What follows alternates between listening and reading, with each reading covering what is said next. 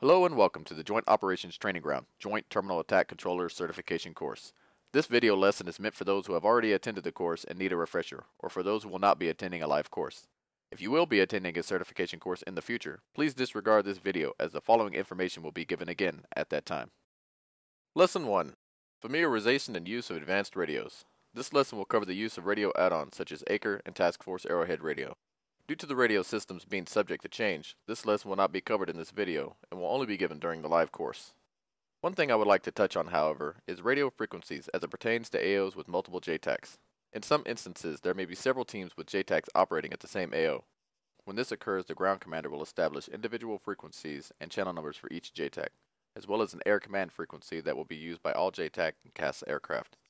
The air command channel will act as a sort of lobby, where information that is vital for all JTAC and CAS pilots will be passed. This information includes aircraft check-in and check-out, as well as the establishment and movement of initial points, battle positions, and holding areas. Once a JTAC has a CAS mission ready, he will notify the pilot in the air command frequency that he has tasking available. When the pilot acknowledges that they are available for tasking, the JTAC will give his channel number and both parties will move to that frequency. After the mission is complete, the JTAC will clear the pilot from the mission, and both parties will return to the air command channel. The CAS pilot will then notify that frequency that he is back on station, minus the ordnance used during the mission. An example would be Wolf 1-6, back on station, minus 2 times GBU-12s. This will update all JTACs on the aircraft and ordnance available to them. Lesson 2. JTAC responsibilities on the battlefield. In the field, a JTAC is responsible for a lot more than just marking targets for CAS missions. They are required to know what assets they have available to them at all times, the ordnance they are carrying, and the best use of said ordnance. It is their responsibility after an aircraft has checked in with them to closely monitor the battlefield around them and make recommendations to team leaders and the chain of command for the use of those assets. Commanding their team, coordinating with other ground elements, completing objectives, engaging the enemy, and keeping their men alive are just a few of the things a team leader is doing at any given moment in the field. They may oftentimes forget they have an F-18 on standby to support them. That's why it is the JTAC's responsibility to remind them when the need arises. For example, if the team comes to the crest of a hill and observes an enemy armor piece 400 meters away, and the team leader calls up the AT riflemen to engage, it is the JTAC's responsibility to inform the team leader that there is an F-18 on station with 3 remaining GBU-12s. Since the armor isn't an immediate threat, the team leader would belay his last and authorize a CAS mission.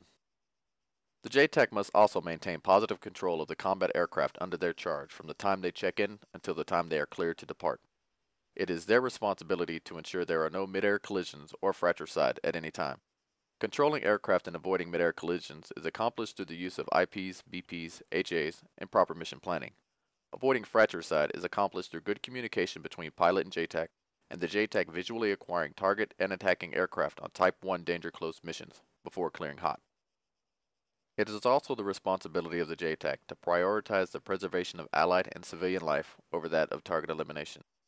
This means that when making CAS missions and observing inbound aircraft, ensure that friendly forces and civilians are never injured as a direct result of ordnance delivery.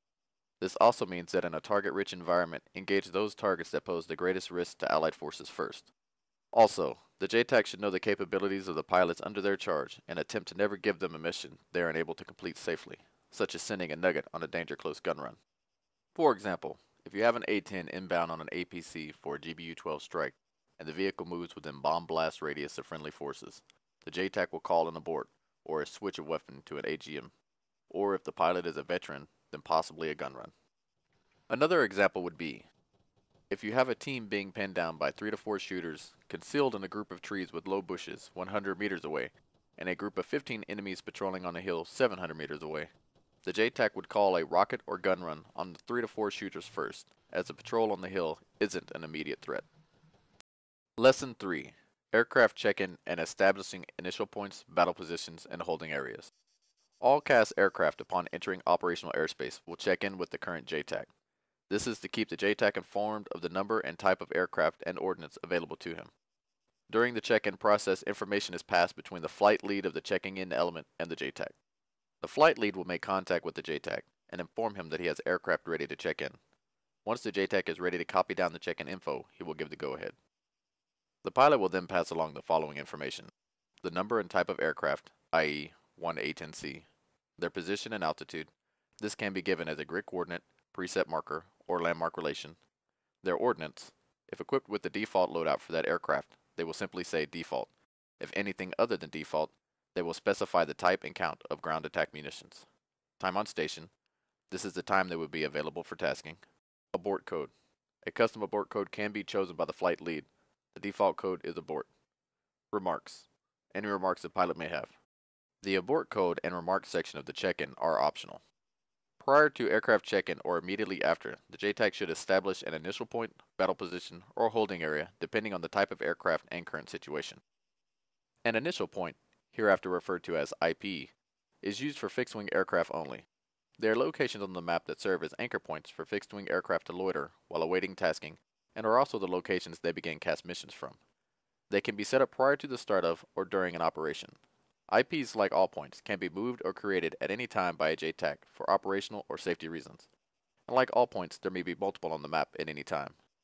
Depending on the terrain, type of aircraft, and threats in the area, the IP should be between 2,000 and 4,000 meters away from the target area. A battle position, hereafter referred to as BP, is used for rotary wing aircraft only. They are locations close to the AO where rotary wing aircraft can hide behind terrain and pop up on request to engage enemy ground forces.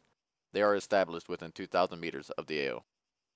A holding area, hereafter referred to as HA, is used for rotary wing aircraft only. They are locations where rotary wing aircraft can loiter safely away from the AO while awaiting tasking. Due to the unique advantages of rotary wing aircraft, in some situations no points will be required for these assets. When creating or updating points, there are several factors you should take into consideration, like the type of aircraft, threats in the area, terrain, friendly locations, weather, position of the sun, and pilot skill. These may not apply to all situations, and from time to time you may find other things you have to account for when establishing points. When you are looking for locations, think of your pilot. Will he be safe at this location? And will he be able to attack from this location with good visibility? And will he have to worry about hitting friendlies on his attack runs? We will now discuss how to create and update the aforementioned positions. A JTAC should avoid creating markers on the map in global, side, or group chat. These points should only be marked in vehicle or direct chat and be passed to other elements via the radio, using 6 or 8-digit grid square coordinates or Bulls calls. This will keep the global map from being cluttered by points that only pertain to a few and help avoid markers from being accidentally removed. When playing in a mission with no possibility of the enemy intercepting communications, a 6 or 8 grid coordinate update is fine. The grid reference will be given from the JTAC to the pilot, and the pilot will place a marker on his map in vehicle chat with the appropriate name. When using a 6-digit grid coordinate, the mark will be placed on the X formed by the grid square lines in the southwest corner of the square. If playing against human enemies who may have compromised your communications, a Bulls call should be used for point updating, because if they hear a 6-digit HA update, they simply have to go to that location and shoot down your bird.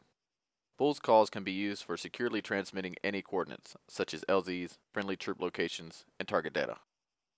At this time, there are currently no map tools for Arma 3 that facilitate proper Bulls calls. I will, however, still cover this topic as I hope that BI or Armada will release adequate tools in the near future. For the time being, I will use Arma 2 to cover this section. A Bulls call is a bearing and range from the bullseye. The bullseye is a marker placed on the map in side chat by the ground commander at the start of the mission. It is a point of reference for all friendly units on the map. It is used to give secure location data across a possibly compromised net. Although not recommended, the bullseye location can be changed during the mission if it is believed to have been compromised. The ground commander is the only one authorized to change the location of the bullseye. A Bulls call will always be passed from one party to another in the following format: the word Bulls, followed by the bearing, the word for, then the range. To make or decipher a Bulls call, you must first have map tools that include a 360-degree protractor and a ruler with distance measurements. To make a call, place the center of your protractor and the starting position of your ruler over the bullseye. Move your ruler so that it passes over the point you are making the call for.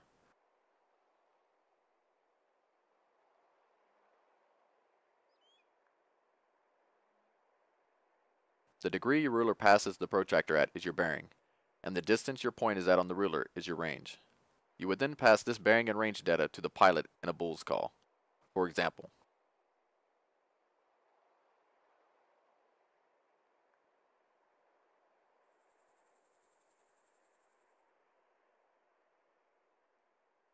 To decipher the call, you would place your protractor center and ruler starting point over the bullseye. You would then move your ruler to the degree on the protractor given in the bull's call. Then you just have to follow the ruler out to the distance given and place your marker in vehicle chat.